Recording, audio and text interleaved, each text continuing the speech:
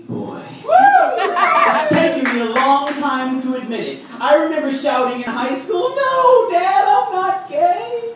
I'm just a little sensitive." I tried to like guy stuff like hot rods and jet planes and Budweiser poster girls and freaking football, but I never got the hang of it, Dad. I don't know what's wrong with me. And then I saw him.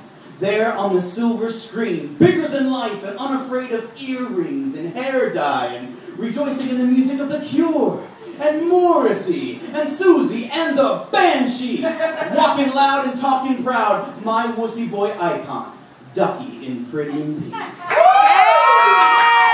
I realized I wasn't alone, and now I look around and I see a whole new school of Wussy Boys living large and proud of who they are. Jake Gyllenhaal and Donnie Darko, Wussy Boy!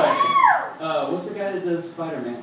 Tobey Maguire as Peter Parker and Spider-Man! Wussy Boy! And Lord God, King of the Wussy Boy movement, Elijah Woods as Frodo Baggins in The Lord of the Rings, Wussy Boy! Unafraid to show all of Middle Earth that two wussy hobbits can take the Dark Lord down. Now, I'm no longer ashamed of my wussiness. Hell no, I am empowered by it. When I pull up to a stoplight and some redneck testosterone, methamphetamine, jock, frat boy, asshole, dumb fuck pulls up beside me, cranking his Trans Am stereo with power chord anthems, the big tits and date rape, I no longer avert my gaze. Hell no. I just crank all 12 watts of my car stereo and I rock out right to his face. I am human and I need to be loved, just like everybody else does. I am Wussy Boy. Hear me roar.